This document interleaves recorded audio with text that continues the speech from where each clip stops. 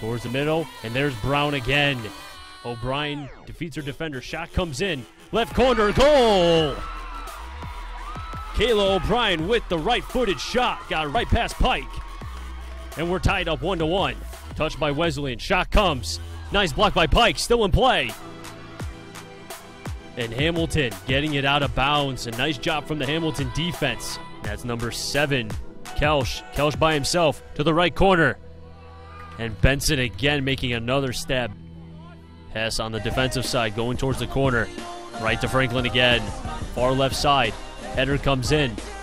Dill shot. Scores! And the ball game is over.